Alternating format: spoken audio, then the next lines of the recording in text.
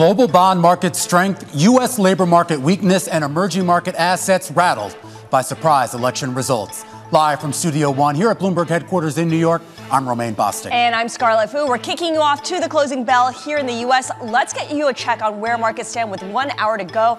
You have the S&P 500, which was sitting on modest losses for most of the day, but has staged a bit of an afternoon rally, up almost 8 points at the moment. Now, treasuries have been gaining all day. That's pushing the yield on the 10-year down to 4.33%. That's a drop of 5 basis points. NYMEX crude extending recent losses. It's now at a 4-month low for WTI, $73.40 a barrel, following OPEC's unexpected decision earlier this week to loosen its production quotas, allow more production in effect. And Bitcoin up 2.3% on the day, but worth noting that it got above $71,000 earlier today. It's up for a fourth straight day. Mike Novogratz telling Bloomberg, Romaine, that if Bitcoin regains the $73,000 level, he sees it going to at least $100,000 by the end of the year. All right, let's go back to the fourth line of your screen there, and that is the bond rally. A big focus today as it extends into a fourth day, pushing yields back down to levels from early April. We had a recent batch of economic data from last week into today that really has investors looking through signs that inflation is cooling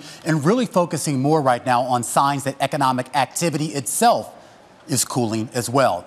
The so-called JOLTS data this morning showing job openings sliding to the lowest in 3 years, roughly 8 million jobs available in April. But that's down from 8.4 in March. That's pushing the ratio of job openings versus unemployed people to 1.24, and that is the lowest since 2021. The quits rate unchanged for a 6th straight month, and that suggests it's just not as easy to switch jobs anymore. Adding to the cross-asset anxiety today is the continued sell-off that we're seeing in emerging market assets. India equities posting their worst day going back to March 2020. Prime Minister Narendra Modi, his party, losing its majority in Congress, and over in Mexico, the peso weakening the most in 4 years after Claudia Sheinbaum's landslide presidential victory, raising fears of less business-friendly policies. A lot of stories we have to get to today, Scarlett, but let's circle back to the big theme of the day, and that is all the activity in global bond markets. And when it comes to that activity, Romaine, it's important to look at bonds in the context of other asset classes like stocks. Now, by one measure, equities are still a better bet. The S&P 500 has a forward earnings yield premium of almost 0.3%, 2.691 to be exact. That is over the 10-year yield. So by this measure, stocks could be seen as undervalued versus bonds, and this is all before the Fed even begins to cut rates. According to BlackRock's Wei Li, GDP may be cooling overall, but companies are proving that they're still able to keep growing. And you see that in their recent earnings and specifically in their expanding profit margins. All right, as we kick things off to the close, let's get it started here with Gene Tannuzzo, ColumbiaThreadNeedle's global head of fixed income, as we kick you off to the close here on this Tuesday afternoon. And Gene, a lot of talk right now about some of the moves that we've been seeing in the bond market. And I know it's really only been a few days of this here, but what is your general sense here about the direction that investors seem to be pushing yields right now? It has only been a few days, you're right, Romaine, but I think the bottom line is that bonds are back. And the reason is exactly what you were stating about what we're observing with the labor market. And you can look at the JOLTS data and see that job openings are down by about 1/3 across the United States since the time that the Fed started raising rates. We already knew that the Fed's actions were having a material impact on more directly interest rate sensitive sectors like housing and certainly commercial real estate. Now we're seeing that impact broaden across the labor market. It doesn't mean that we're going to see non-farm payroll losses on Friday, but it does mean we should see continued deceleration, which should continue to take the steam out of inflation. So those are good news for bonds in the Treasury market. Well, for investors who are looking at their portfolios in a holistic manner, meaning looking at all the assets, and this gets to Scarlett's point in the chart that she showed here about that premium, or rather lack of premium, that you're seeing versus equities. Is there a case to be made right now to not just have a higher allocation of fixed income in your portfolio, but to extend that duration as well? I think there is. We would prefer sort of short to intermediate maturities, but I think it's time to start moving out of cash and adding that interest rate sensitivity to portfolios really as a diversifier to equities and a diversifier to riskier credit. I think it's important to note that really bonds relative to stocks are about as attractive as they've been in most of the last 20 years. And that's because real interest rates on government bonds are significantly higher. It's not because credit risk premia are that much higher. In fact, credit risk premia is pretty expensive if we start to look at the corporate bond market. So I think it's really one where an allocation to bonds makes sense. Longer bonds do make sense, especially as we think about a Fed that could be cutting rates soon, but it's not the time to be taking a ton of credit risk in high yield. You say an allocation to bonds makes sense, but that means convincing people to move out of cash. And I think that's a high bar to clear. People are pretty accustomed and they like the income that's generated by putting things in cash-like instruments. How much of a psychological hurdle is that? It's a huge psychological hurdle. Money markets are the big red easy button right now, and investors are pushing it all day long. But I think reinvestment risk becomes more real when the propensity for the Fed to be lowering interest rates comes front and center. And I think we're only, months away from that at this point in time. That reinvestment risk is real. And when you start to see days like even yesterday, where bonds are acting like that diversifier when stocks are down, I think investors become more comfortable that they want to move out a little longer and lock in that yield for a longer period of time rather than just overnight. Okay, you mentioned continued deceleration in job growth when we get the non-farm payrolls number on Friday. But right now, we're looking at least initially, the estimates are for an increase of 185,000 versus 175,000 in April. So it still looks like, by some measures, the labor market is very strong. How much do you trust the non-farm payrolls number, given that we know that there are some, tweaks and adjustments that need to be made because of migration patterns?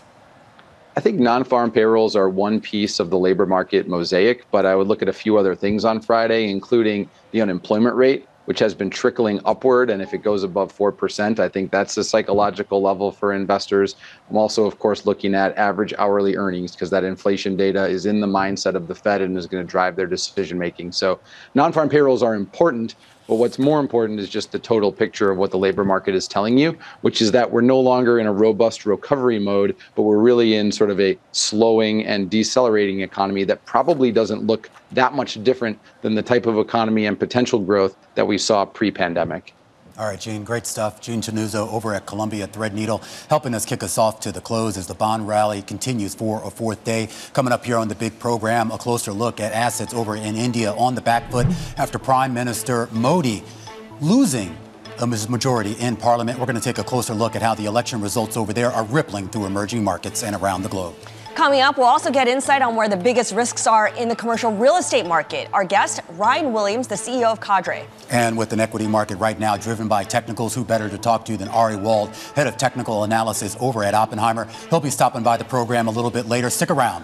A lot more coming up right here on The Close. This is Bloomberg.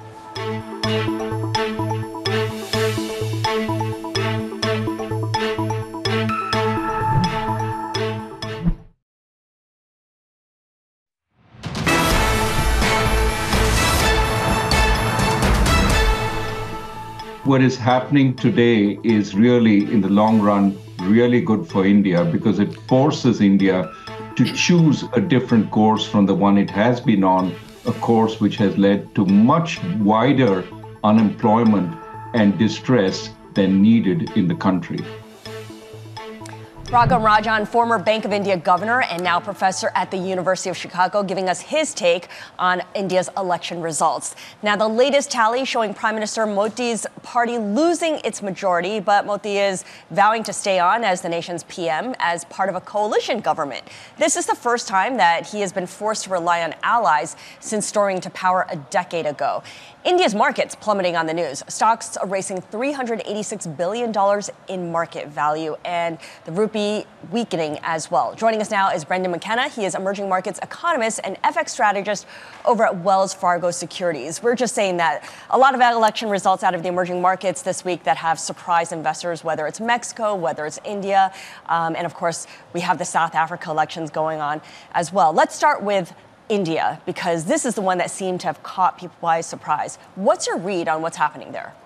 Yeah, I think it's absolutely a surprise. I think kind of leading into the election, a Modi and a BJP and an NDA landslide was kind of the base case scenario, and markets had priced that in. But now I think you're looking at a scenario where, yes, there's a little bit more political uncertainty and the policy outlook is a little bit more unpredictable in some ways. So it kind of makes sense that Indian financial markets are kind of experiencing the volatility that they've been experiencing over the course of today. So you could call this a knee-jerk reaction, but is this kind of a knee-jerk reaction to something that might end up being more balanced in the end, like Professor Raghuram was hinting at? I think so. I think the knee-jerk reaction, again, is certainly understandable, but I do think it's going to be something that's going to be somewhat short-term in nature. It may not actually be a long-term, fundamental, structural type of political change that's going to materialize in India. I do think you'll still see Modi in power, and I do think you'll still see the reform agenda continue to make progress. But nevertheless, I do think that some of the underlying, call them vulnerabilities or structural weaknesses within India's economy may actually be on the way towards a little bit more balance if you can get kind of bipartisan types of support for some of these reform type of items. I am curious here, Brendan. I do want to broaden this out a little bit between sort of what you and your colleagues were talking about heading into the last week. You've basically had 3 really big elections in the emerging market space: South Africa, India, and Mexico. Were you prepared for the outcomes as they ended up being? I think we were a little bit more prepared for maybe Mexico, but I think South Africa didn't take us as much by surprise, but India certainly took us by surprise. As I mentioned, the base case scenario around India was really Modi, BJP in a landslide, kind of maintaining the majority. Mexico, Sheinbaum was certainly kind of the leader kind of leading into the election, the supermajority. We were a little bit more prepared for it, but still a little bit of a surprise. We kind of knew that the ANC would lose its majority and there would have to be a coalition there. I think kind of the bigger question around South Africa at this point is who is the coalition eventually going to be comprised of. This does raise some broader questions here just about the EM trade overall. I feel like for the last year and a half, there's been all this discussion that this is kind of the moment where we would see EM as a whole shine. Let's take China out of the equation because we know they have their own issues here. Is there still a fundamental case for being an EM broadly? I think so. I think when you're thinking about where is growth actually going to come from this year, yes, part of it is China, but we could take that out. India is still on pace to grow 7.5% this year.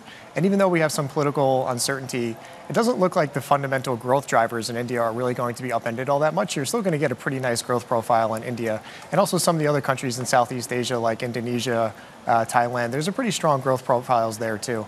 So I do think there's still some fundamental aspects that you can be optimistic and positive about in EM.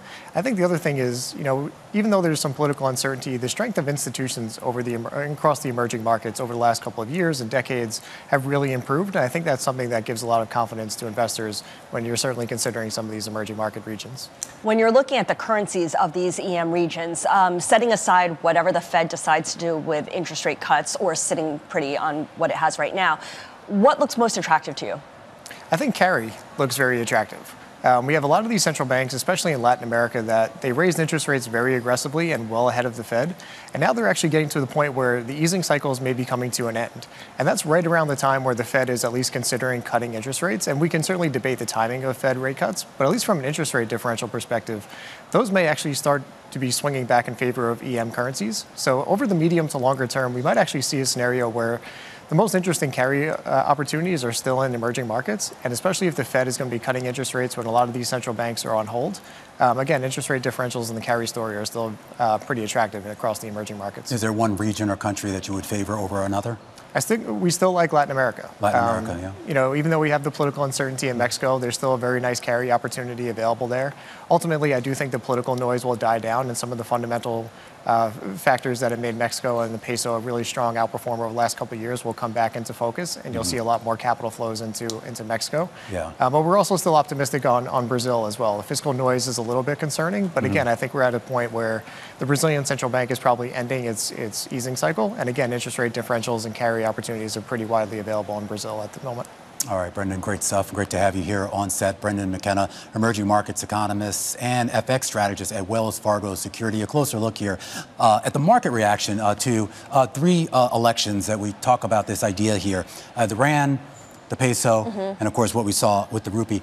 I thought his comment, though, on Mexico was interesting, too, because that really was like the hot trade for a while. And I know it's only been 2 days of weakness here, so maybe that trade is still borrow in in yen and buy the peso. But I mean, maybe that can come back once the initial knee-jerk reaction sort of settles down. Things will settle down right around the time the U.S. election heats up, and then it's anything goes. Yeah. Because, I mean, talk about ultimate election risk. That would be the big one. I was trying to avoid the elephant in the room, Scarlett. Sorry, I had to bring it up. We're supposed to look down on all the other countries and ignore our own sort of foibles here. We can't do that. Come on. We cannot. All hour, we are going to keep a focus here on the market. Some interesting news earlier today, this involving Boston Beer shutting down reports of merger talks with a Canadian marijuana company. We're going to explain in just a second. That's coming up right here on The Close on Bloomberg.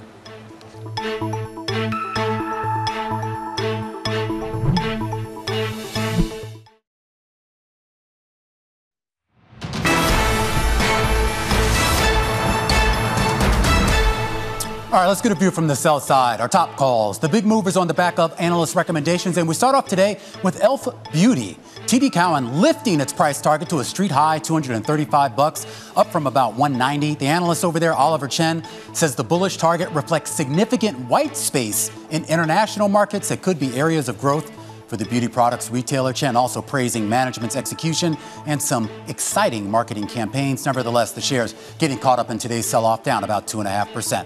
Next up, First Solar, Morgan Stanley, lifting its price target to the second highest on the street, $331, up from $248, with the analyst seeing upside for the solar equipment maker in rising power demand from AI.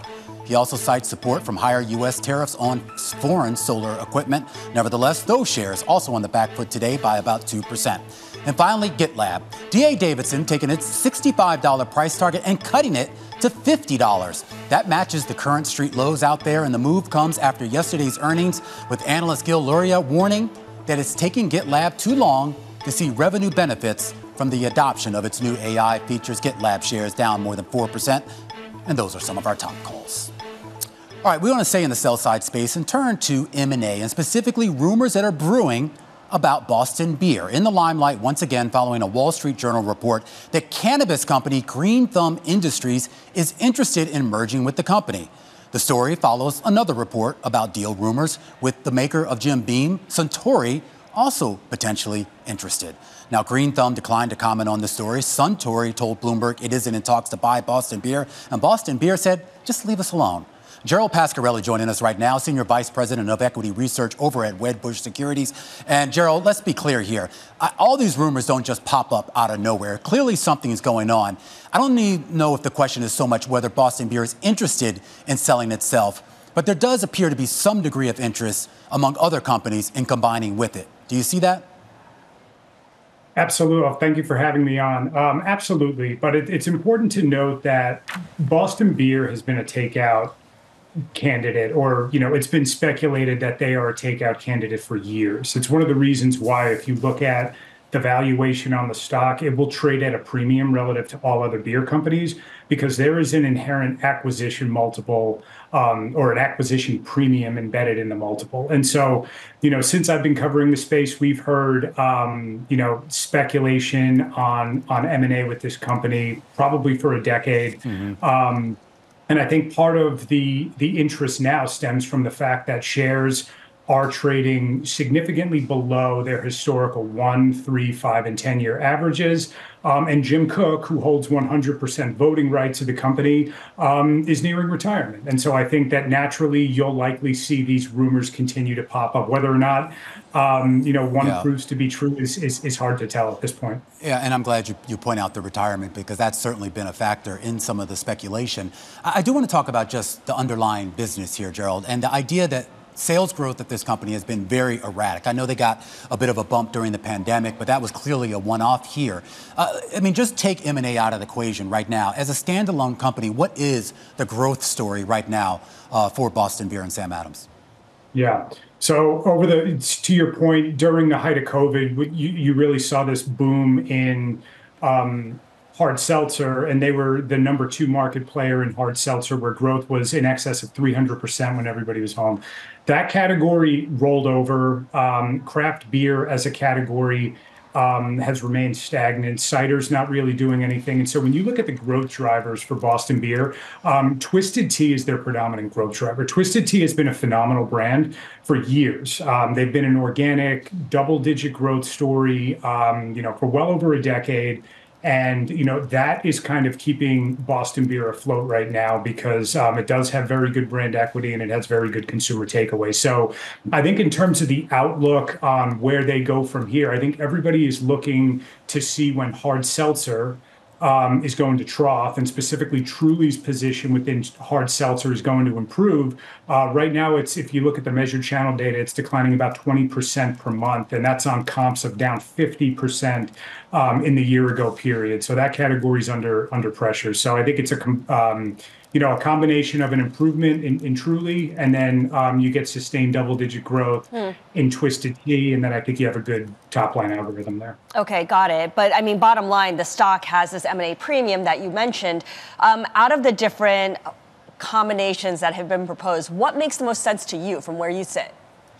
Yeah, I mean, it would seem like a merger of two companies just to create Combined Co would seem reasonable. I mean, it's hard to imagine Boston Beer, if they're a takeout candidate, would want to acquire Green Thumb Industries for many reasons, especially if, considering that Jim Koch is nearing retirement. But also, if they were to acquire Green Thumb Industries, it's unclear what would happen with their New York Stock Exchange listing, because if they were selling cannabis products in the United States, they would be in violation of the Controlled Substances Act. Right.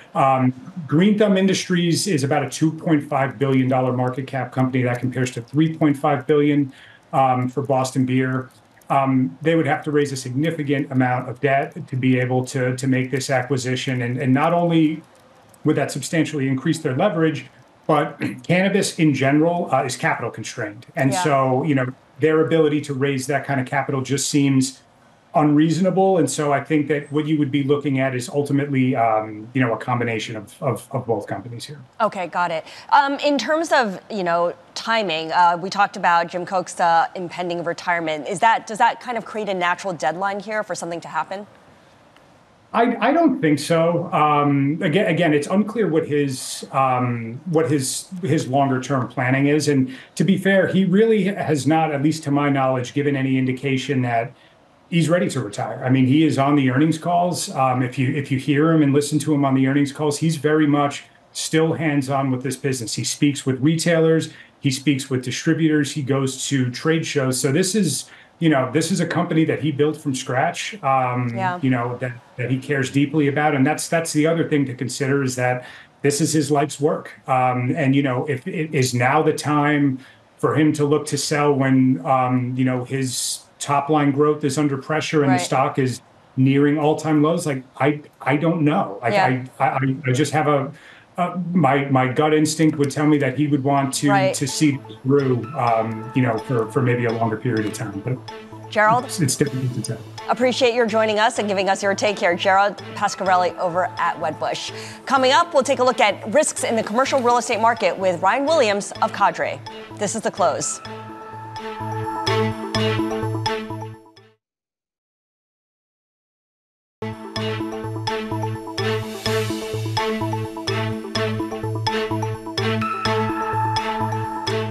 Just about 3:30 p.m. here in New York.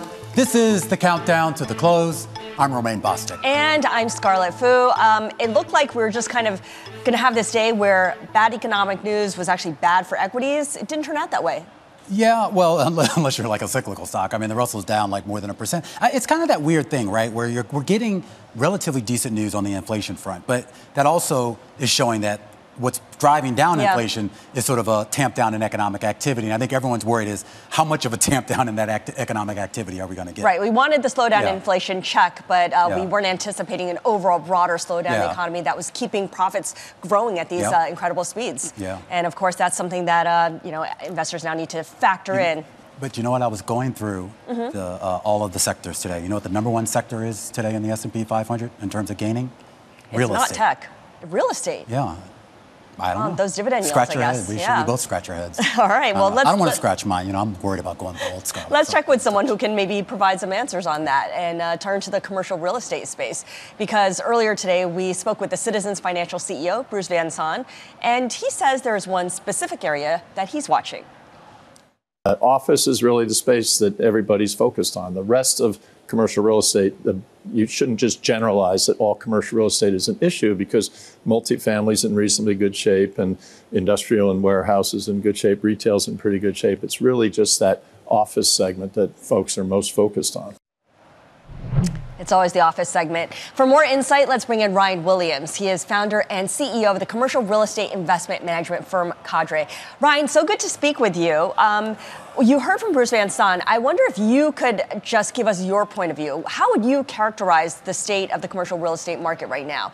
There's a lot of negative sentiment around it, and sometimes unjustly for certain parts of it, but would you say it's depressed?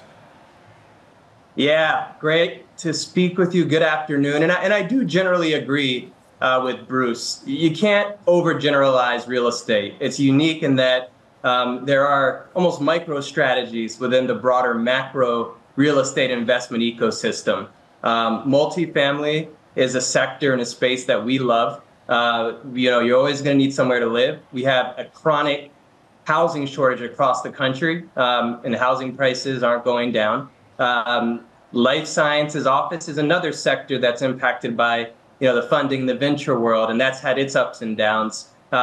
Big city office obviously is one of the most challenged sectors, but I've been encouraged to see really a proliferation of private-public partnerships. You read about what's going on now in downtown Chicago, with the city really helping with conversions. And so I think overall what I would say is you have to be hyper-local and hyper-targeted when characterizing the real estate space. And we are in unique times. We're in times where, despite real estate values generally depreciating, the equities market's going up, the broader market seems to be performing well. And so what I think that points to more than anything else is that you've got to stay sector focused, and you can't be a broad thematic investor.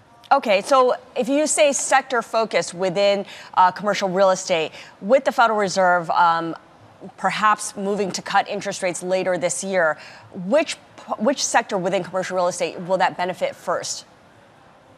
Well, I think the first sector it benefits is the sector that's most challenged right now, which is office. Right now there's just not a lot of transactions happening in the office space because you can't get financing. New financing, refinancing.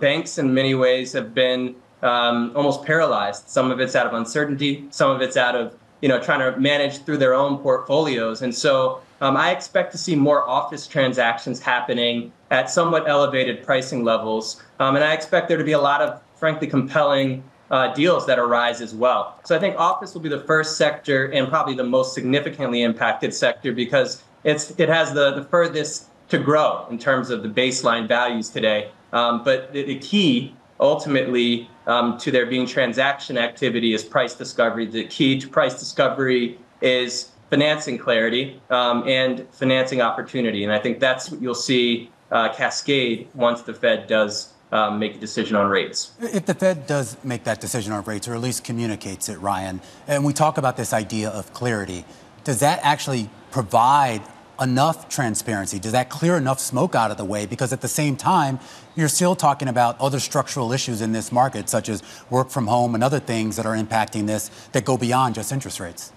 I think it's step one. It's a great question. I do think that it will provide enough clarity for those who are, really kicking the can on, looking at refinancing or selling to dip their toes in the market. It gives enough clarity for many of the stressed owners of real estate to say, you know what, I now have an option beyond giving back the keys to this office building. And that could be, selling at a massive discount to the intrinsic value. Or that could be refinancing. One of the themes that you hear, or you used to hear, I should say, was survive through 25. Now we're hearing persist until 26. Okay. And wow. I think that in many ways is the theme of office owners in this environment that, interest rate cuts will bring to top of mind for everyone. Well, I hope we get to 2026 because I'm not sure much rhymes with 2027, Ryan. I am curious, though, specifically about the folks on the Cadre platform, the folks that are using your products here. Have you noticed any sort of change in what specifically they're looking at, what specifically they're putting their money into? Has that changed materially over the last, year? Yes, great question. We have noticed, and we do our best to be responsive to our clients' portfolio needs. We have noticed a couple of interesting themes in trends. I'd say the first theme is that there are a lot of investors on our platform that are looking for a way to diversify outside of equities and crypto. And so many of those investors are looking for a way to diversify, but also to get a deal because they read about, the discounts that are likely to happen when the Fed reduces rates. And so we've seen on our secondary marketplace, a proprietary exchange platform that we've developed, an increase in appetite and an increase in activity amongst secondary buyers. So those investors that are willing to bid on other interests or stakes on our platform and existing assets. So we see secondary market activity increasing, which is a theme that I believe you'll see more broadly in the near term, given the number of funds that have redemption requests, whether it's the non-traded REITs or otherwise. And then the other theme we've seen is a focus on yield. Yeah. This environment is one in which you can get a risk-free yield in the mid-single digits. And so investors have kind of increased the bar for what they're looking for as it relates to cash flow and yield. So, where it used to be a 5%, 6%, 7% cash flow yield opportunity would sell out in minutes or hours. Now, that bar has been increased to 8%, 9%, 10% in terms of the appetite. And so I think that's one theme, in addition to the increase in liquidity, activity, and interest that we're seeing on a daily basis. All right, got to leave it there, Ryan. Really appreciate you taking time for us.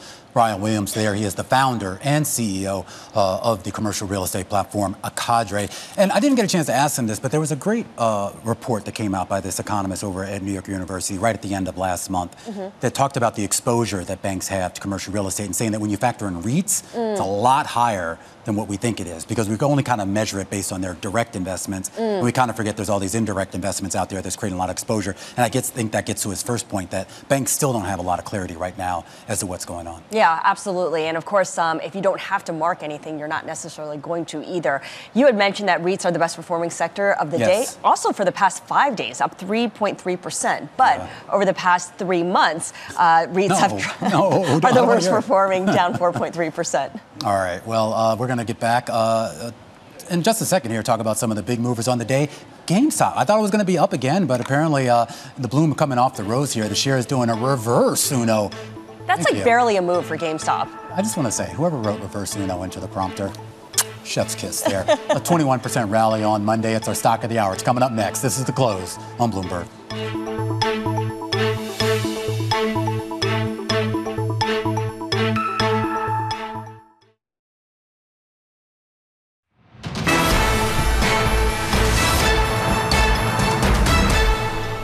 All right, it's time now for our stock of the hour. A closer look at shares of GameStop. At one point, they jumped about 47% over the last few days after trader Keith Gill posted what appeared to be a $116 million position in the stock. The rally, though, fizzling just a little bit today. The share is down about 3%. Abigail Doolittle joining us right now. Talk a little bit more about our stock of the hour. And I was just kind of going through the whole ructions in this stock. I mean, this was basically like $17 stock at the end of April. Then sort of picked up momentum in May. Roaring Kitty had the post on X.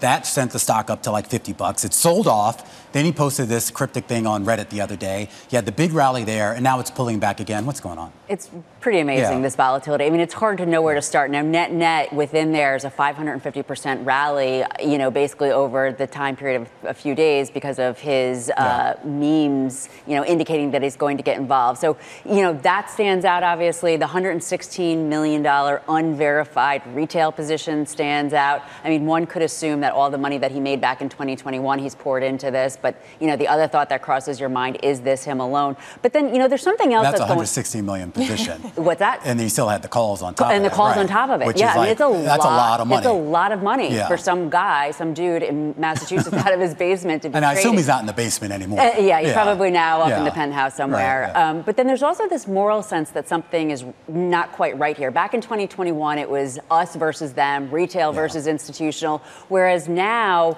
the fact that he has the long position position in the stocks and the options. It's like, what's going on? Because if he's trading listed, everybody sees it. If he's trading OTC, you don't see it. So he's saying that he still has these positions, but if he's going OTC on one side, then, we're not seeing it. That's the other thing. Sorry to co-opt this, but it's not showing up in the numbers. I mean, it's possible he could amass this position very slowly, and that's why we're not seeing it. But everybody's going through the trade records, and you're just not seeing those big sort of entry points. Well, so he could be OTC, which is very, sophisticated. Nobody would know. It takes a lot more time. Something that stands out to me yesterday, you actually broke the news. E-Trade, Morgan Stanley reporting that E-Trade or that Morgan Stanley and E-Trade are thinking about reviewing his account. They would know, because if his positions are listed, they would see at least one side or both sides. I'm not saying that they're not seeing both sides, but they actually know what's going on there. The fact that they wanted to have a conversation. So, there's a lot going on here. And I think that's back in 2021. It was fun. It was like, go Roaring Kitty, go meme stocks, AMC. Plus, there was the nostalgia around it. Whereas this time, it's like, all right, so this guy posts these memes, one of them being an Uno card, and all of a sudden his position is up so much. The SEC is probing too. Yeah, like you said, back then it was sticking it to the man. Now he's the man. He is. So who's he sticking it to? All right. Abigail Doolittle, thanks so much. Focusing on GameStop, our stock of the hour, stock of the day, stock of the past week. Really? When do I get to be the man? Well, I'm sorry? When do I get to be the man? You are the man. No, coming up, we've got Ari Wald of Oppenheimer joining us for the close.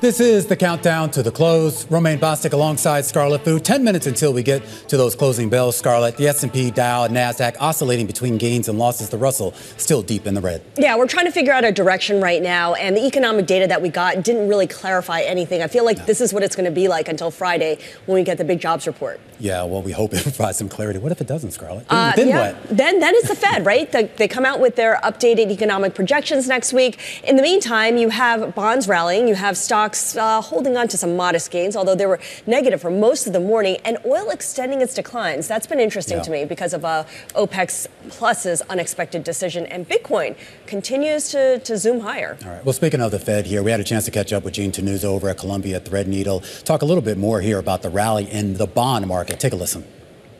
The bottom line is that bonds are back, and the reason is exactly what you were stating about what we're observing with the labor market. And you can look at the JOLTS data and see that job openings are down by about 1/3 across the United States since the time that the Fed started raising rates. We already knew that the Fed's actions were having a material impact on more directly interest rate sensitive sectors like housing and certainly commercial real estate. Now we're seeing that impact broaden across the labor market. All right, well, Gene Tannuzzo says that bonds are back. Unfortunately, stocks aren't. It was 2 weeks ago today that the S&P 500 hit that record high, and since then, it's done nothing. Squadoosh. Ari Wald, head of technical analysis over at Oppenheimer, joining us right now to talk a little bit more about the market moves as we get closer to those closing bells. And Ari, I am curious here about, I don't know if there's a pullback to call it right now in the equity market, consolidation or what here. But when you look at the price action over the past 2 weeks, coming off that record high on the S&P, coming off Dow 40,000 just a couple days prior to that, what do you make of the move since? It feels heavy. I think over the last 2 weeks, the period you asked about, there are surely some signs of buying fatigue in the market. It started on that new high just before Memorial Day weekend. S&P shot out to a new all-time high, couldn't hold it, and had a bearish reversal day.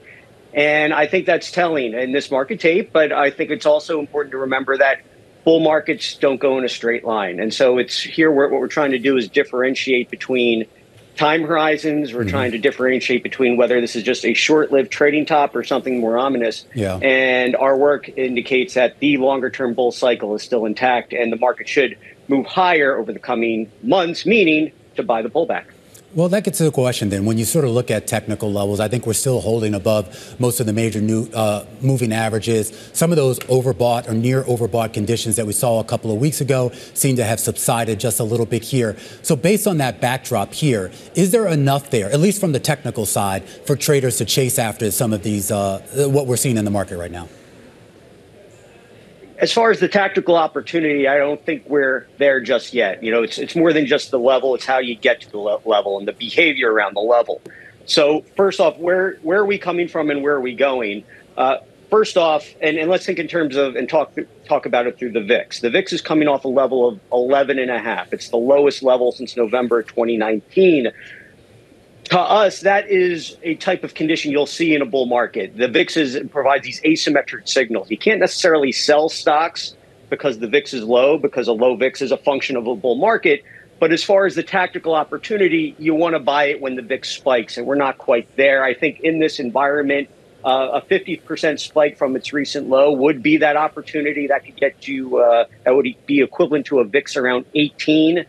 And I think that would be the type of opportunity traders should be looking for over the coming weeks, especially as we enter this strong seasonal backdrop in an election year. June to August, actually the three strongest months of the year with an incumbent candidate. So the setup is there. You want to buy weakness, but I think probably we're not quite there as far as forming that near-term low. Okay, so we need to see a decline and then a spike in the VIX before it's kind of the systems indicate it's time to go in.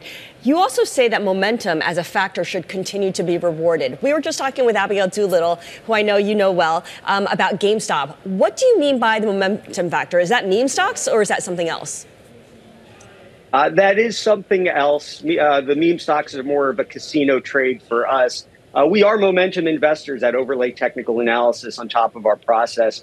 Momentum investing being the phenomenon and the market anomaly where stocks that have outperformed over a prior 12-month period are often stocks that typically outperform looking ahead. So it's not just stocks that rise a lot in a short 2-week period. It's kind of your established leadership over the prior year. And what we found is in thinking in terms of this bull market cycle, we've looked at how the factor has performed around those cycles is that once the leadership of the bull cycle is established, the momentum factor typically really starts to accelerate in the second year of a bull market. And that which is to say that the leadership stays and continues to drive gains looking ahead. So rating high in our work is going to be sectors like industrials, financials, and technology, specifically infrastructure, capital markets, and semiconductors. Those would be some of our favorite areas. That would be momentum, how we define it. Got it. I also want to ask about perhaps stocks with momentum to the downside, at least in the short term. We look at oil prices. They're now down for a fifth day, and energy stocks are becoming a regular drag here. From a technical point of view, how important is oil's price action to the trend lines that you see in equities? Sure. Well, speaking for the equity market as a whole, we've seen the correlations change in 2023. Falling oil was a support for equity prices and coincided with some pretty strong rallies. We're seeing opposite action as it stands today with falling oil prices coinciding with this kind of heavy market action. I think looking ahead, oil prices should remain range bound. I think generally speaking, the dollar is going to be range bound, and that's going to support more stable commodity prices looking ahead. For that reason, energy is a market weight sector. I think you could be selective within there. Oil refiners look best. Select E&P names, less so the service names. What really rates in terms of low momentum for us is actually more low volatility, high dividend paying counter-cyclical defensive sectors like consumer staples, utilities, and REITs. Those would be the sectors we're most worried about, just simply because we think they could underperform in a rising market tape. All right, Ari, going to have to leave it there. Great stuff. Ari Wald, there, head of technical analysis over at Oppenheimer, helping us count you down to those closing bells. Those bells just about 3 minutes away here, with stocks remaining here on the back foot here on the day. Though we should point out the S&P holding on to modest gains of about 0.1% here. Carnival, Norwegian, and Royal Caribbean. Those are your three biggest percent gainers right now in that And they index. did very well because of this insatiable demand for cruise lines, or cruise trips overall. Remarkable. I don't know who these people are. Like every now and then, my grandparents? Okay, I guess so. Well, I got an aunt who pretty much lives on a cruise ship. She just, there you go. She gets off one, and 2 weeks later, she's on another. She doesn't even need a house. I think that's their favorite customer, who they're going after. It's so interesting that the S&P 500 not near any trend lines, but the 10-year yield is. All right, we are moving closer to those closing bells. Sit tight. Full market coverage coming up right here as we take you to the bell and beyond. Beyond the Bell, Bloomberg's comprehensive cross-platform coverage of the U.S. market close starts right now.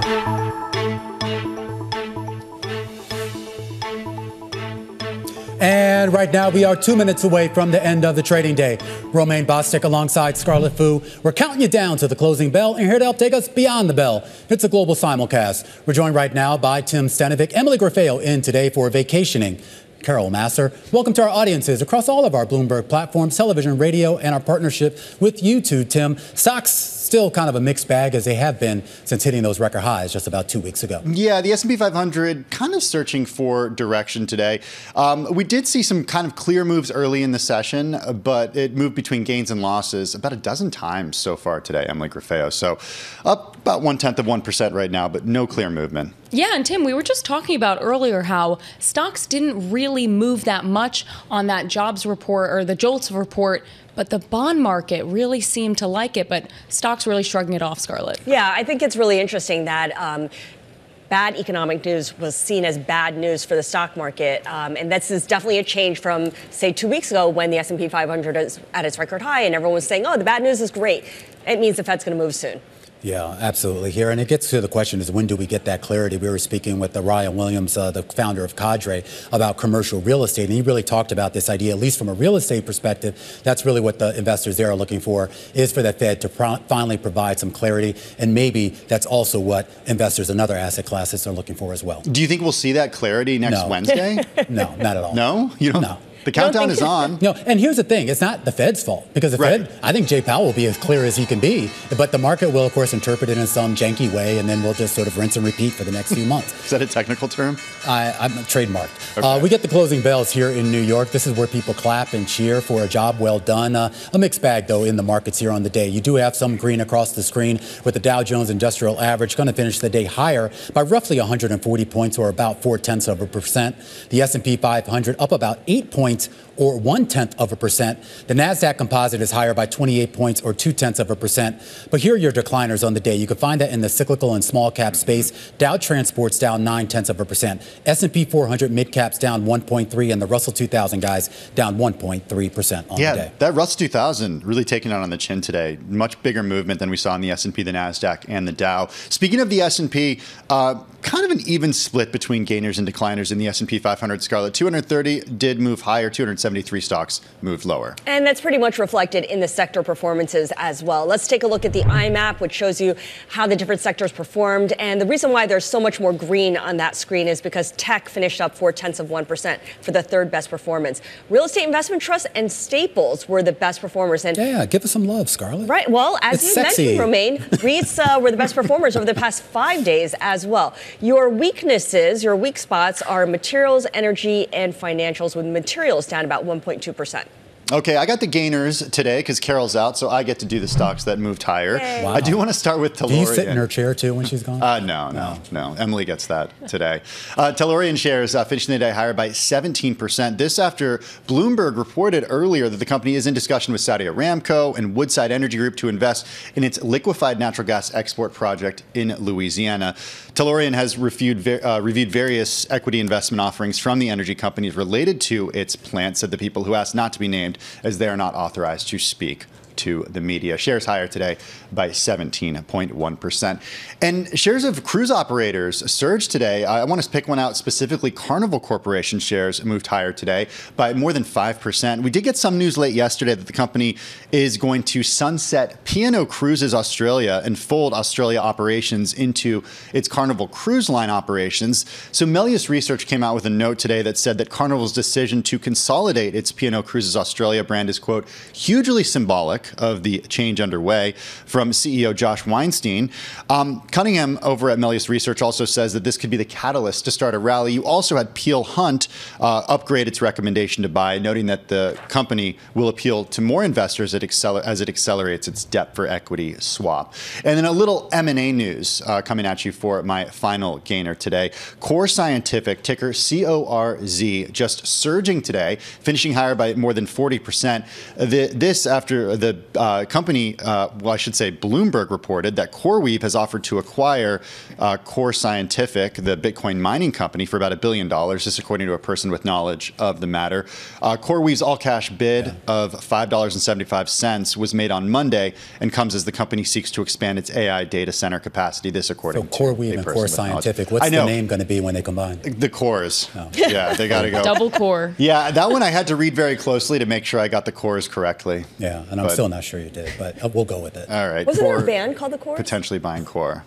All right, let's take a look at the decliners in for Carol today. I'm looking at Freeport-McMoRan. That was down as much as 6%, falling alongside the broader materials and energy stocks amid a drop in global commodity prices today. We saw copper falling below 10,000 as inventories are rising. Earlier, Bloomberg had reported that stockpiles on the Shanghai Futures Exchange climbed to the highest level since 2020. But of course, we also saw copper top a record high just a few weeks ago at around 11,000. So 10,000 here, not too bad for copper, but dragging down Freeport-McMoRan today, a mining company. I'm also looking at two retailers, DBI. This is the owner of Designer Brands, Designer Shoe Warehouse. Romaine, I know you love that store. I went in there once, and it scared me. Yeah, there's a lot of shoes in there. A lot. And they're just like spread out on the floor. What's that? They're all over the place. You have to hunt. Access. You have to hunt and peck. Anyway, this stock was down as much as 22%, biggest drop since March. And the earnings were all around bad. It was a miss on adjusted EPS and comp sales, the latter being down 2.5% versus analysts estimating a gain of about 0.6%. The CEO, Doug Ho, did say, "We believe that we're on solid footing as we enter the summer months and are pleased to reaffirm our guidance for 2024, but that was not enough to lift the stock again, down as much as 22%, down about 20% at the close. And lastly, one more retailer, Bath & Body Works, saw its biggest drop since April 2020 after another earnings miss. Net sales were down 2%, and it sees net sales down 2% to flat in the second quarter. Yeah. Analysts saying that this is going to likely lead to a worsening in sales growth and earnings. All right. Well, we still have earnings, believe it or not, here. CrowdStrike crossing the wire. So too is HP Enterprise here. Their 2Q numbers. This is the fiscal quarter here. Revenue coming in. Looks like a big beat. $7.2 million. The street was looking for $6.8. Adjusted EPS beat as well, 42 cents versus what the street was looking for at about 39 cents a share here. The company's guidance for the fiscal third quarter, it sees net revenue at $7.4 to $7.8 billion. The low end of that range is right around the average of analyst estimates. EPS, their guidance for the third quarter, 43 cents to 48 cents. The street on average was looking for 46 cents a share. And the company guys saying that they still see their full year free cash flow at least $1.9 billion. The street looking for roughly about $2 billion. Okay, so shares of Hewlett-Packard Enterprise up about 8%. We're seeing a different move, the complete opposite, coming from CrowdStrike.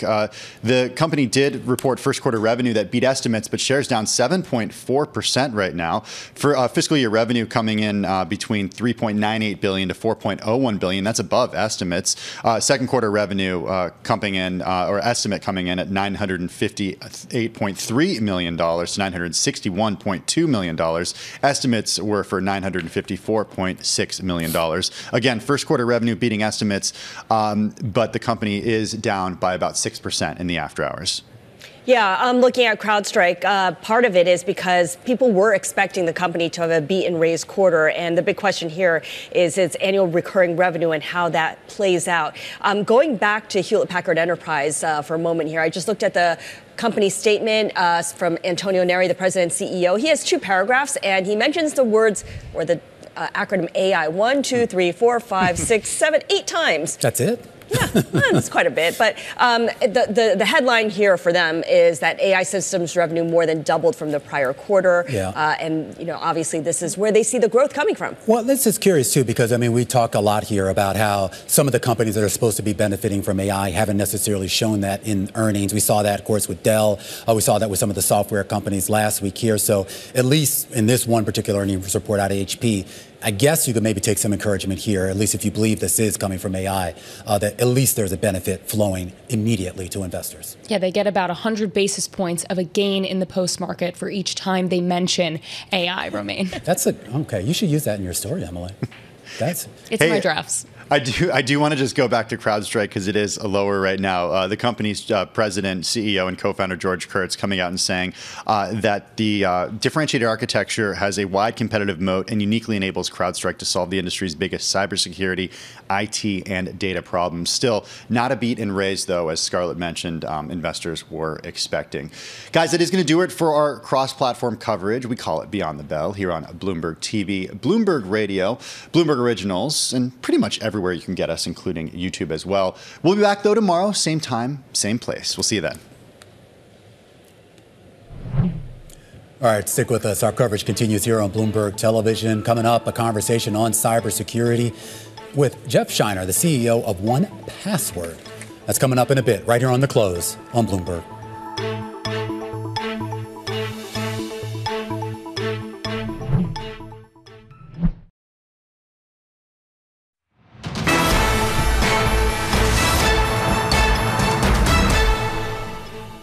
Welcome back to The Close. I'm Scarlett Fu. And I'm Romaine Bosick as we take a look at where the markets closed out the day here on this Tuesday afternoon. You did have some green on the screen, but that was primarily confined to some of the big cap names. The S&P 500 eking out a gain of about 0.1%, though that was really on the back of a rally that we saw in consumer staples and in real estate.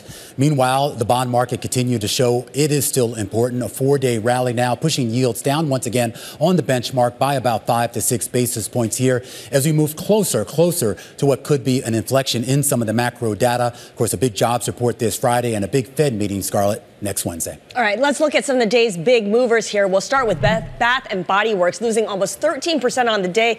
Its first quarter results did beat, but its second quarter guidance left something to be desired, with sales being flat or down and its EPS missing the consensus. Coinbase, one of many crypto names that did rally today, up 5.5%.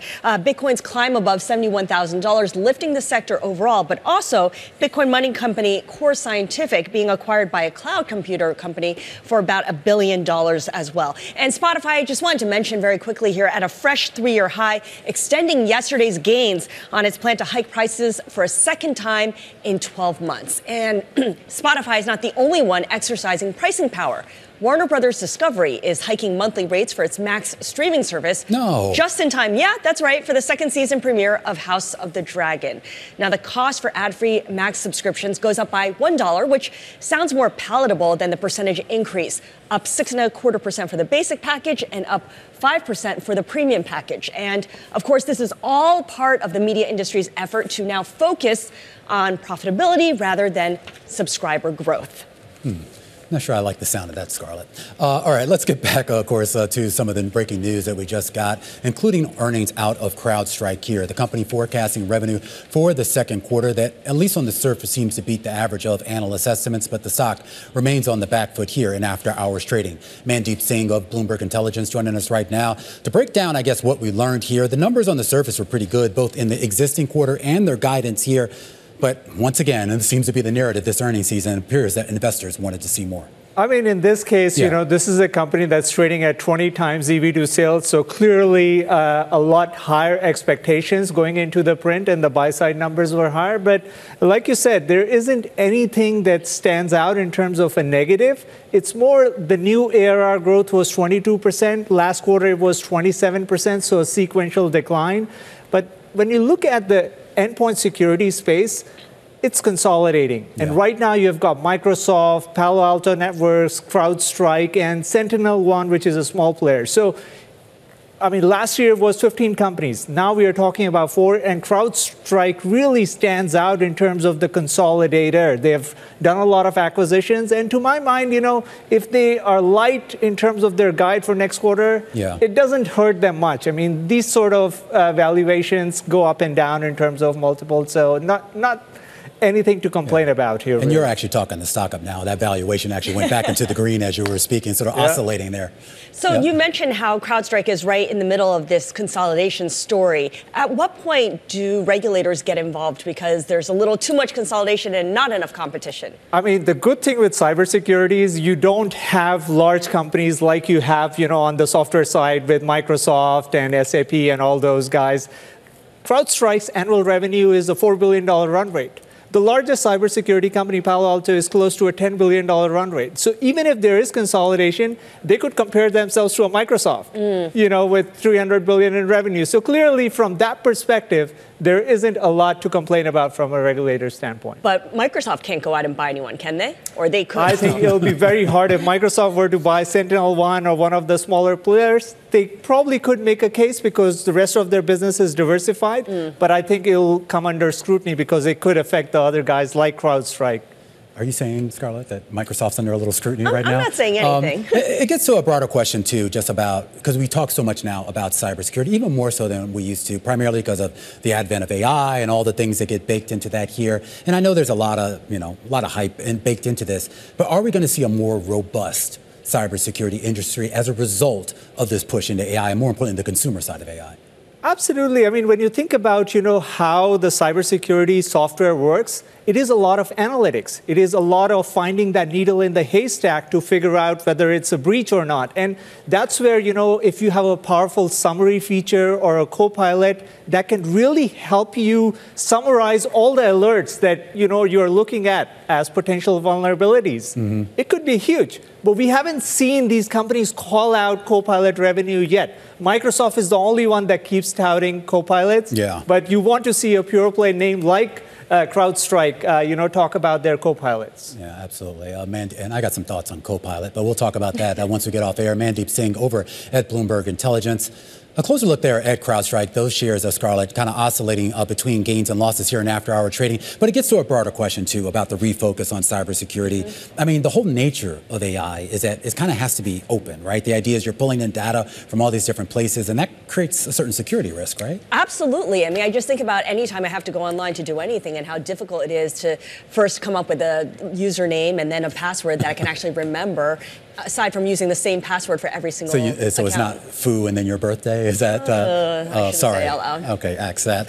All right, we do want to continue the conversation here because this is an important matter and one that investors have really focused in on. Now, 1Password, it's a private company, but it's valued at about $6.8 billion. Its last Series C fundraising included big names, Scarlett Johansson, Justin Timberlake, even Pharrell. And they're potentially seeking to go public this year. Our next guest knows a lot about what's going on in the world of security. He's the CEO of 1Password, Jeff Shiner, joining us here in Studio One. Jeff, great to see you. Great to see you, and thank you for having me here. I want to talk about kind of specifically how your product folds into the AI space, particularly on the corporate side. Because when we talk to so many folks about AI, and I'm talking about the CEOs and the other executives, they say that one of their biggest concerns is in order to make these AI programs work in the way they need it to work, they need to keep that door open. They need to allow people into that ecosystem. But they're concerned about who those people are and making sure they can be verified. How does 1Password, if at all, fit into that ecosystem? Yeah, absolutely. If we look at what AI does, AI does content very well with context. And if you look at what a big challenge is for humans, for employees at a business, it is everything from phishing to, as you were joking about passwords and are you using Fluffy Cat? And AI is going to make that so much more challenging because whereas today, if we look at what we give to the employee, we'll say, here's your quarterly security training. Don't click on a suspicious link. AI is going to make that link not look suspicious. Yeah. You will need tools like 1Password to sit there and help that human so that they can be productive, use the tools that they need to, but be secure. In layman's terms, though, how do you do that? How does your technology do that? Because I've seen these phishing, and they've gotten way better. I used to be able to identify them a mile away, and now it's kind of like you're like, it looks legit. Yeah, exactly. Yeah. I think to a human, looks very close, looks legit. But to a tool, to a technology, zeros and ones, they match or they don't identically. And so it's very easy for a tool to say, that's not a legitimate link, even though it looks very, very close. So the future of security, and your company's name is 1Password, are we still going to be using passwords and two-step verification, or are we going to kind of move on to something a little bit more technologically savvy and more advanced than me refreshing my password for the fourth time in a month? Passkeys. Passkeys will be the answer. And how's that different from password? So a passkey is, at the end of the day, it's a public-private key pair, but it's a password chosen by a computer instead of a human. And what makes this so important is that it's the Apples, the Microsofts, the Googles, as well as companies like 1Password that have agreed to adopt passkeys. So it will be something that's convenient for a user, a human to use, but much more secure than the passwords of today. So it's randomly generated, or? It's a key. So yes, it will be not only randomly generated, but from an encryption point of view, it's something that even if you gave away accidentally, couldn't be used. How easy is this? I went down. I mean, I'll admit, I went down the key password with one of your competitors a while ago, and I used it for a few years, and it worked fine. But at some point, it got a little unwieldy, particularly when I'm not at home or I'm on the fly and I need to access something. I mean, how do you sort of address the usability of it? Because at the end of the day, one reason why we all use such simple passwords is because it's simple and it's easy to remember. I can remember Fluffy Cat. Yeah, me too. I'm going to remember. I'm going to use that tonight. You're going to remember Fluffy Cat. Exactly. I think usability is absolutely key. And from a 1Password point of view, we actually started our life as a consumer company. And when you're a consumer company, there's nobody forcing you to use it, right? So you have to be usable. So we sit there and we say, in order for you to use it from a security point of view, we have to make it so that being good by being lazy is the way. If I can look at it and say, I'm going to use this, like day 1, day 2, you know it's keeping you secure. But day 3, you're like, man, I just want to tap this thing and get in. Then you'll start to use it. That's a good point. Take us through what you think security will look like in 5 years' time. Is it going to be frictionless or is it going to be full of friction? Because sometimes that's the only way you know that it's working. Exactly. So today, as you say, like, you think of if it's difficult, it must be secure. And a big part of what we've been focusing on is how do we make the easy way the secure way? So from that perspective, whether it's passkeys or now when we look at things like extended access management, how do we allow you to use personal devices or the new SaaS software that's come in from the edges? If we can secure every log into every app on every device, we can allow you to be productive, allow you to use the tools that you want to use, and yet at the same time keep the businesses secure doing so. All right, good stuff. Jeff Shiner, CEO of 1Password, and that's a regular capital P-A-S-S-W-O-R-D. There's no zeros or fours in there. Kind of mess up the name. Anyone who has to come up with a new password knows what I'm talking about. Coming up, we've got the top 3, where we focus in on some top 3 movers and shakers at the center of the day's big stories. This is The Close.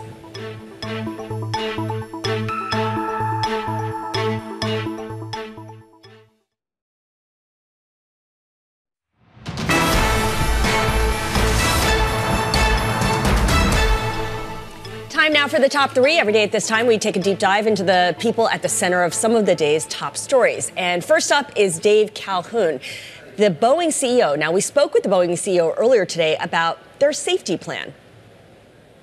Any company, especially large-scale companies who are willing to be transparent about everything, they'll suffer less. We presented this comprehensive plan to our regulator. Here's one thing I want to make sure everybody understands. This is our plan. It's not our regulator's plan. If we slow it down and stick to the disciplines that will synchronize this supply chain with the insatiable demand for airplanes and stay disciplined on that, we will put all this in a rearview mirror. Kind of important to note, of course, that he's the outgoing CEO, so he only has to do this for a little bit longer before it becomes someone else's responsibility. Absolutely, here. And they, of course, Guy also asked him about the succession process, where they are along in that. They still got a ways to go. Meanwhile, the CEO, at least for right now, is sticking around as Pat Gelsinger. He's the CEO over at Intel. He was on this stage at this big conference out there in Taiwan, and he really took aim at some of his chip competitors, including NVIDIA, saying that Jensen Huang's claim that Intel is sort of behind the times and that its traditional processors really can't pick up steam. He said, that's a fallacy here. He said, look, man, Moore's Law is still alive and well. Yeah, but I don't see him wearing a leather jacket and signing people's shirts, T-shirts, Yeah, well, we should point out, too, there was some breaking news just a little while ago on Intel, this involving a fab that they're building over there in Ireland, and that Apollo is going to be taking a 49% equity stake in the joint venture, basically about an $11 billion deal here. So he's trying to make some moves. I'm not sure a wafer factory in Ireland is sort of the AI narrative that investors want to hear, but maybe it provides some financial stability. Yeah, in the meantime, it's a bit of catch-up for Intel and all the other companies out there, really, to NVIDIA. All right, the last person we're watching is Brian Niccol. He is the CEO of Chipotle, and addressing claims of smaller portions of Chipotle meals on a video on TikTok. And of course, this is something that comes up all the time. People are always talking about shrinkflation and this idea that, the burrito that you want is now getting smaller and smaller each time. Yeah, and they seem to be addressing this fact that when people are going into these stores, they're filming the servers who are putting their burritos and their bowls together to see if they're putting enough of the ingredients or whatever. He's basically saying, cut that out. Don't film our employees. But who knows whether this is true? But if you look at the internet, and I tend to believe everything on the internet, Scarlet Fu, is that everyone's saying that if you buy a burrito from Chipotle today, it's smaller than the one that maybe you would have gotten, I don't know, 6 months ago or a year ago. I think that would be fair to say, and it's not just Chipotle. To be fair to Chipotle, it's everyone, right? I mean, when I go and get a pizza, it's a lot smaller than the pizza pan that it would. But he could clear all this up. You know how when you go to the airport and you want to bring your carry-on, they have that little thing you have to stick your bag in to make sure that it can fit through. They need that for the burritos. They have it right on the counter, and if it fits in there and there's still space, you like, dude, unroll that thing, throw some adobo on that thing, and let's go. Or you weigh it, right? When I worked at 31 Flavors, I had to weigh my scoop each time. You worked at Baskin Robbins? Yeah, a long time ago. Did you? Oh, okay. Got to hear about your high school job. There we go. Scarlett, you're like salt of the earth here. All right, when we return, we're going to take a look back, Scarlet Fu. You're old enough to remember this, the advent of the VHS videotape and its 30-year reign in U.S. living rooms. And here's a question before we go to break, Scarlett. What was the last Hollywood film to officially be released on VHS? Titanic?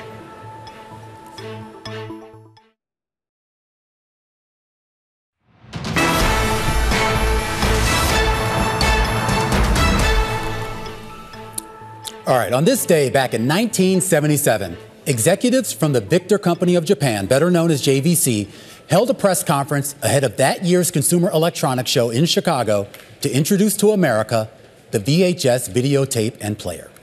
Now, VHS had been floating around for a few years, but was only available in Asia, primarily Japan and South Korea. But JVC knew that expanding the technology meant getting U.S. households on board. The video home system, as it was called, was officially introduced under the brand name VidStar in the U.S. and was designed to compete with the Sony Betamax, a proprietary technology that entered the market a couple years prior. While Betamax had better picture quality, VHS offered more features. The tapes could hold twice the content, about 2 hours worth, and the players retailed for around half of the $2,000 price tag found on most Betamax models. But the real key to success for VHS was its open technology standard, which, unlike Betamax, meant film studios and VCR makers could license the technology for free, allowing for wider adoptions. Now, a few months after the press conference, VHS tapes began to show up on U.S. store shelves. The first batch of movies, there were roughly 50 films that a company called Magnetic Video licensed from 20th Century Fox. It included MASH, Patton, and The Sound of Music, and it sparked one of the great consumer product wars of the modern era, a battle that saw Betamax's U.S. market share slip from virtually 100% in 1976 to 25% by 1981 and to barely 5% by 1988. And that was the year Sony finally acknowledged reality and started making VHS recorders itself alongside the Betamax.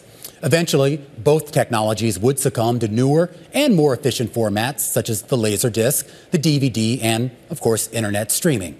By 2003, DVD rentals had already overtaken videotape, and by 2006, movie studios decided to refocus completely on the newer format, and that brings us to our question of the day. What was the last Hollywood film officially released on VHS? The answer, David Cronenberg's action movie, A History of Violence, starring Viggo Mortensen as the owner of a small-town diner whose criminal past comes back to haunt him, a lively romp. And if you're short on cash, maybe check to see, Scarlett, if you still have that videotape in the back of your closet. A used copy sold at auction last year for more than $2,000. Of that movie in particular, or any? Because we have a lot. And I mean, that could be a potential gold mine. I have to tell my dad about that. But that was great. And by the way, we're part of the shrinking group of people who own Betamax because my parents bet on the wrong technology. But anyway, we move from VHS to streaming. It turns out the cost to watch your favorite HBO programs is going up. Warner Brothers Discovery is raising the price of the basic ad-free subscription to its Max streaming service by $1 to $16.99 a month. Joining us for more is Geetha Ranganathan, Bloomberg Intelligence U.S. media analyst. Geetha, good to speak with you. I hope that you guys bet on VHS and not Betamax. But when it comes to Warner Brothers Discovery's price hikes, it turns out it's only on the premium versions or the ad-free versions. The ad-supported versions, those prices do not change, do they? Yeah, they don't. And this is really timed to perfection, Scarlett. So they do have a major release coming out in the next 10 days or so with House of the Dragon Season 2. That comes out on June 16th. And so they are obviously timing it really well. You have a lot more content also coming on Max later this year. But you're absolutely right. The idea here is to really push those price-sensitive, cost-conscious consumers, who will resist this price change to that ad-supported option, which only costs about $10 a month right now for the Max product. Is this? Do we have to just get used to this, Geeta? I mean, I know everyone sort of said, okay, these prices were never going to hold. We were going to see increases here. But is this the start of something new? It absolutely is, Romain. So, Max, of course, just raised prices. We know Peacock is going to be raising its prices by about $2 just before the Olympics. We have Disney that is kind of cracking down on password sharing. Just yesterday, we know Spotify just increased prices for its audio streaming product. So, yes, price increases are now kind of the name of the game. And we know why all of these companies are doing it. I mean, the subscriber growth story is over. They have to somehow show profits, and this is one way to do that. They have to show profits. So is this $1 increase to $16.99, for instance, going to show profits? Is it going to turn Warner Brothers Discovery into something that can generate profits consistently? Yeah, it is going to definitely add to the top line and eventually to the bottom line as well. Now, remember, Warner Brothers Discovery, their Max and their Discovery Plus streaming product, it is one of the first streaming products out there, apart from Netflix, to actually be profitable. Last year, so they generated about, again, it was just a modest profit. It was about 100 million, but they were profitable. You compare that to Paramount or Paramount Plus or Peacock, which lost literally billions of dollars on their streaming services. So Warner has kind of made this commitment to profitability. They've made this commitment to cost discipline, and they're executing on it. They've committed, or they've promised about $1 billion in EBITDA for their streaming product in 2025. And this is, this helps them get there. All right, Geeta Raghunathan over there at Bloomberg Intelligence, the price increases that we're seeing over at Warner Brothers, as well as some of the other streaming giants out there. She didn't mention, though, was Paramount here. Do they have that pricing power? A manual meeting going on right now, ostensibly here about the future of the company's ownership here. But we're also learning, based on Bloomberg reporting, that the company is now considering joint venture options for its streaming services. Of course, Paramount, the parent of CBS and MTV. Richard Greenfield joining us right now. He's a partner and media and technology analyst over at Lightshed Partners here. And Rich, let's start off here with the value proposition of Paramount. We've kind of got two big things happening right now. Of course, how sort of these outside investors find a way to mollify Sherry Redstone and get a sale of this company, but really just about where Paramount lands in the streaming space right now, a very crowded streaming space. Well, look, I think a lot depends on who buys Paramount. I mean, I think if Paramount is not acquired by Skydance, where there's clearly friction has developed over the course of the last few days, and it's not clear that a transaction actually gets over the goal line. I think if Paramount doesn't get a transaction done, Paramount Plus, which you have up on the screen, is dead man walking. Like, I don't think it survives the end of this calendar year. It gets joint ventured, scaled back. Like, it will not look like it looks today. This thing is bleeding cash, and Paramount needs to stem the bleeding and improve its profitability yesterday. So I think the only way Paramount Plus survives in its current form is if Skydance buys Paramount. And I think their plan is actually to invest very aggressively. I think Skydance wants to build another Netflix-like competitor. They want to gun Paramount Plus with substantial capital that I'm not sure investors are fully aware of, but I do think that's the plan. I am curious, though. There was a lot of discussion as to why they even launched this. The idea that, this isn't just specific to Paramount, but with a lot of these streaming services, the idea that some of them were probably in a better financial position by just licensing their content to Netflix and, maybe Hulu or something else like that. Paramount Plus was a terrible decision. It's why we wrote Bob Bakish, the former CEO of Paramount, should have been fired. He was fired. I think the honest answer is everybody who thought they could be Netflix, they can't. Technology, scale, this was a bad idea from the start. Do you think this is fixable? It is not fixable without a massive investment in both, because this is not just about adding more programming.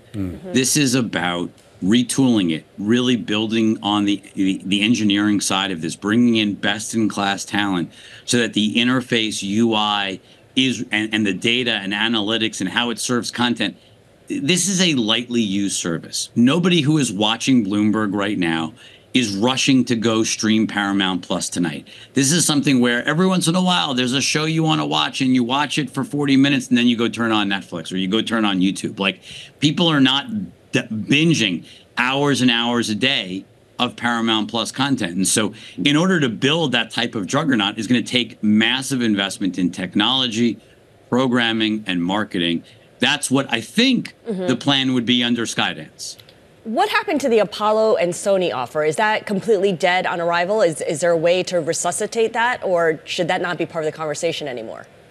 They're still, I mean, look, the special committee at Paramount would still like Sony to submit an offer. I think the problem is you've got, foreign ownership issues to deal with, broadcast rights transfers that would, be involved there. You've seen how sort of Tegna and Standard General got into trouble with all of that earlier this year with the last year with the FCC. Like, if you're National Amusements and Redstone and you want cash, the last thing you want to do is get involved in a 12 or 18 month, because remember, you don't even know who's going to be president, right? So the whole administration of who's reviewing these deals could change in 5 months.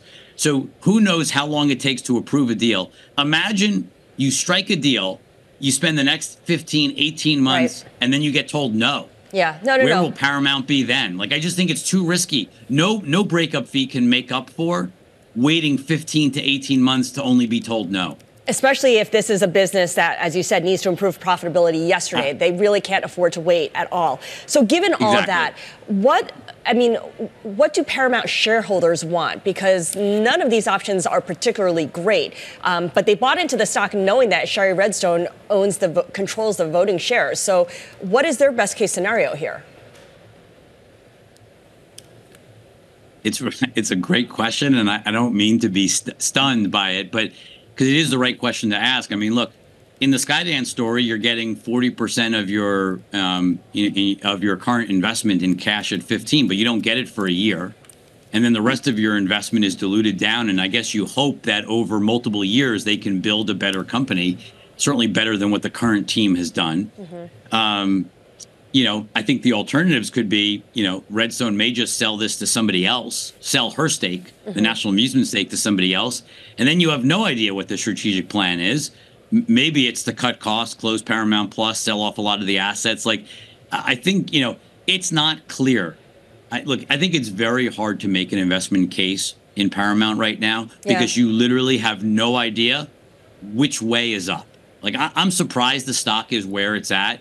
Given the time to close and the risk factors that are being discussed, it's surprising the stock is held in where it is. It doesn't make a lot of sense to us currently. Well, one day it's going to be turned into a streaming series that, we'll all be watching because the drama is just, you can't make it up, right? What would the title be? What would the title be? We need a title. Let's do it right here. Tumbling from the top, maybe something like that. I don't know. We'll work on that. Richard, thank you so much. Rich Greenfield over at Lightshed Partners with the latest on Paramount. What would the good title be on the Paramount drama? Just get it done. I don't know. Look, we all know what the holdup is right now. This is really Shari Redstone's decision, and she's got to make one. Or maybe she doesn't. Maybe she doesn't care. But at some point, if investors are going to get what they want, she wants to cash out. No, she's going to give them her money one way or the other. I guarantee you that. Yeah, she is a Redstone after all.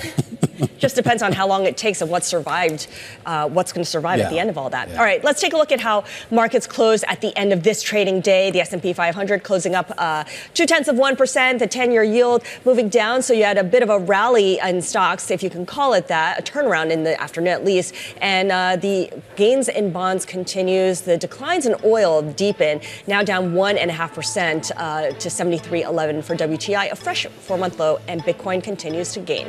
This is the close.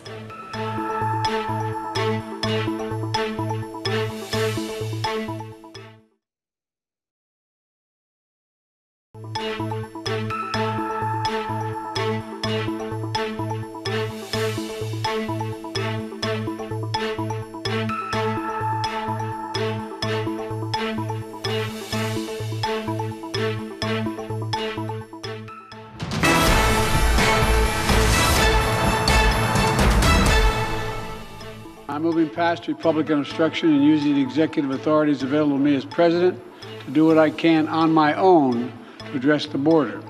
Frankly, I would have preferred to address this issue through bipartisan legislation because that's the only way to actually get the kind of system we have now that's broken, fixed, to hire more Border Patrol agents, more asylum officers, more judges.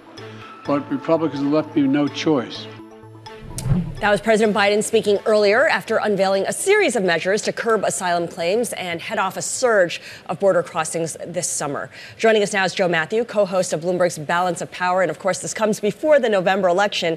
Can you walk us through very quickly what the new measures entail and how long they'll be in place? Yeah, well, there are a couple of steps here, and they're going to sound pretty familiar because, as the president just referred, these concepts, these ideas that he's now moving through executive action were born from that whole debate that led us to the border compromise in the Senate that went nowhere. Remember, it was DOA in the House, never even got a vote in the Senate, and here we are today. This essentially would give the president the authority to shut down the border when illegal crossings top 2,500 in a day. It also tightens the definition of asylum and would prevent those who cross illegally from receiving asylum. This is something that's been very controversial in the past, and it's frankly making both sides of the aisle upset here. We already know that Republicans were upset with Joe Biden when it came to the border. Brian Stile, Republican from Wisconsin, was on with us earlier today. He described it as woefully insufficient. But Pramila Jayapal, who is the leader of the Progressive Democratic Caucus in the House, called it very disappointing. So the president has once again found an issue that upsets both sides of the political spectrum. Yeah, quite a feat here for a politician, Joe, that's running for re-election. I am curious here as to, he tried to sort of make this connection to, I guess, the failed effort in Congress earlier this year, I believe, to actually pass that bipartisan legislation here. Does the executive order that he put out today, does it have any real elements from what was originally in that legislation? In terms of that authority to shut down the border and the cap on the number of illegal crossings per day, that is what sounds familiar. But the president says it himself in a statement. This came before his address today. To be clear, he writes, this cannot achieve the same results as congressional action. It does not provide the critical personnel or funding needed to further secure our border. Congress still must act.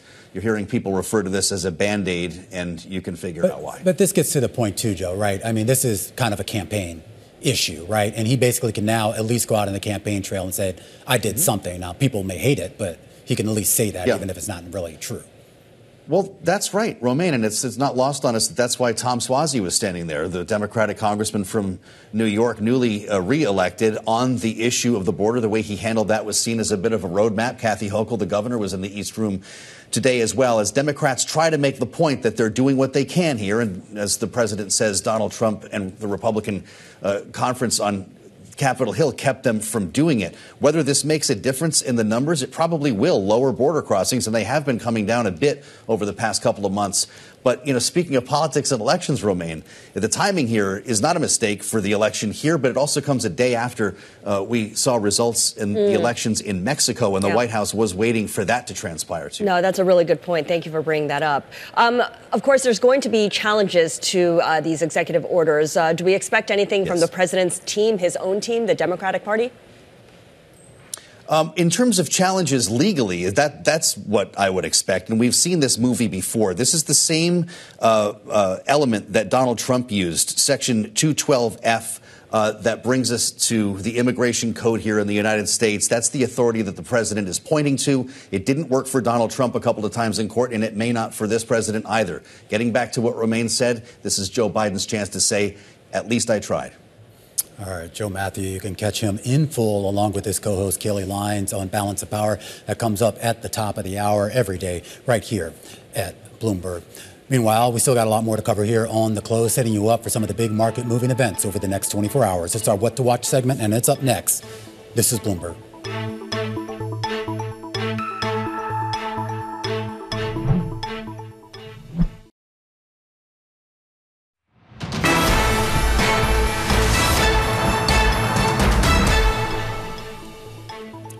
All right, let's set you up for what to watch. Investors keep an eye on earnings out of Lululemon before the bell tomorrow. Poonam Goyal, Bloomberg Intelligence senior U.S. retail analyst, joining us right now to talk about what is, at least for right now, one of the worst performing stocks this year in the S&P 500. Are the earnings tomorrow going to turn around sentiment at all, Poonam? I think, the focus is on the slowing growth, right? So after the fourth quarter, when they were able to post double-digit gains after very strong increases the year prior, we thought that momentum would continue into the first quarter, but it hasn't. It's slowing. Growth is expected to be in the high single digits, maybe at best 10%, and that's a material deceleration from what we saw in 2023. So what could turn the sentiment around is if 1Q, they report it's better than expected, of course, which we think it'll be in line, or if the 2Q guidance is better. So we do think that Lululemon has added innovation into their stores with spring colors. Mm-hmm. And if that has the ability to drive up demand and they issue more positive guidance, that could possibly get investors more excited. I go into Lululemon all the time and I'm ready to spend money, but I don't actually ever spend any money because it's all versions of the same thing that they always sell. One thing I've noticed, though, is they have sneakers. They have sneakers on display, and this is kind of a new area for them. Is that a growth driver for Lululemon? It's a growth driver, but it's not as big as a growth driver as men's and digital is. So if you think about the growth story from Lululemon from this point onward, it's really about scaling the men's business as well as the digital business. We do think that shoes is an incremental opportunity, but we think it'll take some years, if that, for Lululemon to master the trade, because it's not an area where they have core competency in. Yeah, I'm on the website right now, Poon. I'm looking at these shoes and woof. I guess they might appeal to somebody. Poonam Goyal over at Bloomberg Intelligence, a nice preview of Lululemon, third worst performer in the S&P 500. Expectations high heading into that earnings report tomorrow. A lot of other things out there, Scarlett, that could potentially move the market, including a central bank decision. Yeah, well, let's focus on the one in North America because there's one in Poland, too. The Bank of Canada is ready to pivot. The question is when? Does it do it tomorrow or does it wait until late July? And one thing is that it perhaps was a little late to the party when it decided to raise rates. So it depends on how cautious or how bold they're willing to be right now. One of the more important things that I'm keeping an eye on tomorrow comes at about 10 a.m. here in New York time, and that's the ISM services data here in the U.S. Now, we had that manufacturing data earlier this week. Mm-hmm. We kind of knew that was going to be soft. I don't know what their expectations are right now for services. Yeah, and especially within the prices paid component will be critical because we know that the cost for services has been fairly sticky, and that's something the Fed is looking at very carefully. Right now, it is projected to ease a bit to 59, still above that 50 expansion line from 59.2. But this will be really critical and one of the last data points before the Fed meets next week. We're sending another rocket ship up into space. This time it's the Boeing Starliner here. This is, I believe, going to be a crewed test mission here. Remember, this had been delayed for some weather and some other issues, but now set to take off 10:52 a.m. Eastern time tomorrow. Yeah, the first mission carrying astronauts to the International Space Station since NASA awarded contracts in 2014 to Boeing and SpaceX to do the job. But we know there have been a lot of delays, a lot of missteps, and cross your fingers it's going to happen. And we get more earnings. They continue to roll in. Of course, we talked about those Lululemon earnings coming before the bell, but we get Dollar Tree Campbell's Soup as well. Campbell's Soup. When was the last time you actually opened a can of soup? I never. Elementary school, I think. Yeah, I can't remember there. Five Below and Victoria's Secret. Talk about a comeback story that hasn't happened. Yeah. Of course, we will have full coverage of all those earnings right here on Bloomberg. Join us tomorrow on The Close and stick around. All your politics coverage coming up right now on Balance of Power. This is Bloomberg.